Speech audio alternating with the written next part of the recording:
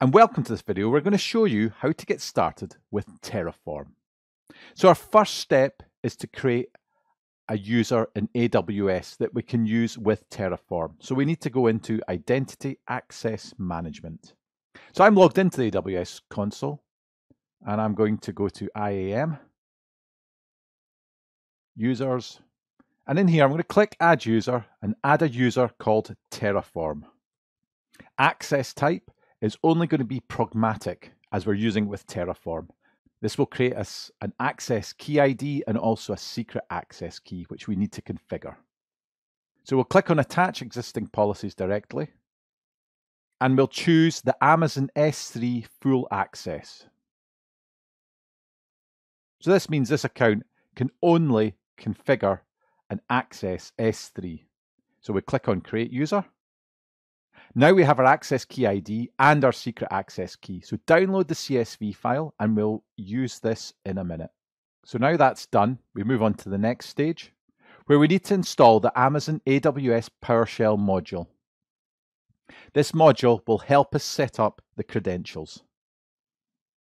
So now that's installed, we're going to install two extensions which can come in quite handy when you're creating your Terraform configuration files.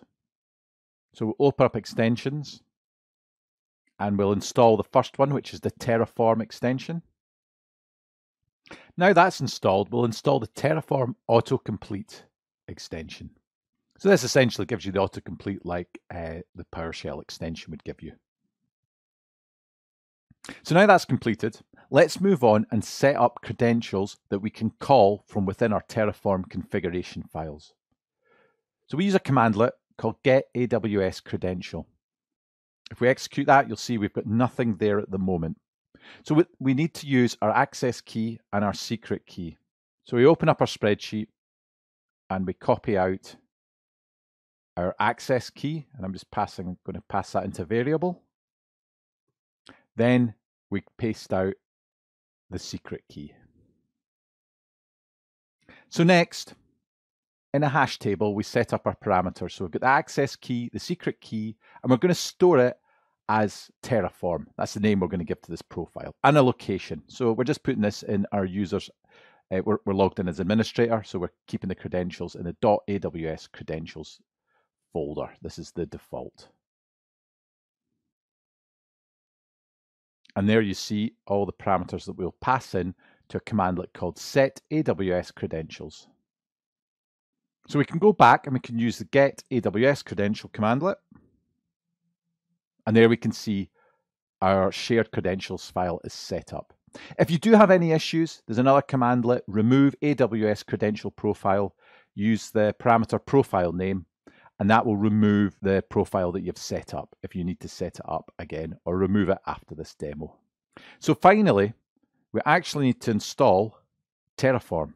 So from their website, if you navigate to their download page, they have versions for most of the popular OSs. In this case, I'm using the Windows 64-bit version.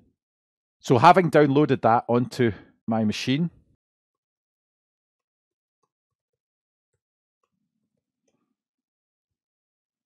I've copied it into a folder called c:\Terraform, and you'll see the zip file there. We'll go ahead and just expand that. So that basically extracts a file called terraform.exe. So we've now finished setting up an environment. Now we need to configure Terraform. Now this is very straightforward. I've created a very basic file which has one provider and one resource. So in the provider, we define it as AWS. I've set it to the region that I'm working in, which is EU West 2. Then I need to point it to the credentials file that we've created by using the parameter shared credentials file. And after that, we need to tell it which profile we want to use. So we're going to use the Terraform profile. So at this point, we need to actually execute terraform.exe with a command called init. This means initialize. Now when we do this, Terraform will read any Terraform configuration files in the same folder with the .tf extension. It will look into those files and it will look for the provider. And when it finds a provider, it will initialize the environment for that particular provider. So let's go ahead and do that. So there you see it's detected that we want to use AWS and it's now downloading a plugin for AWS. And that's it. Terraform is now set up and ready to use. So using the same file here, now we know our provider's initialized, we're going to create what's called a resource. Now, the resource that we are creating is an Amazon S3 bucket. This is defined as AWS _S3 bucket. If you're looking for details of more resources, the website is very rich with resource syntax, and also it'll tell you the number of resources and available resources for each provider. There's numerous examples you can work through as well, and the links will be included in this video. So in this instance, we've chosen AWS _S3 bucket. We're going to call that resource Terraform-bucket. Now that won't be the actual name of the bucket in AWS. That's the name that we are referring to in our Terraform configuration. In AWS, it will actually appear as pact-terraform-bucket, where we set the parameters. And you'll see we're only going to set two. We're keeping this very simple. We're going to set the bucket name, and we're setting the ACL to private. Provided your provider details and your resource details, we then need to run a command called Terraform Plan. So Terraform Plan essentially analyzes your Terraform configuration file. It checks it to make sure it can access AWS, and it checks the file for what resources you want created. So it said Terraform will perform the following actions, and you'll see the parameters listed there. So where you haven't specified a parameter, it will create that at runtime.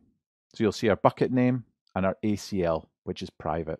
So running Terraform Plan will do nothing but inform you of what is going to actually happen when you execute this. At this point, we haven't created anything in AWS.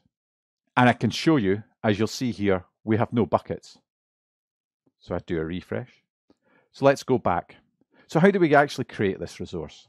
Quite easily, we just run apply.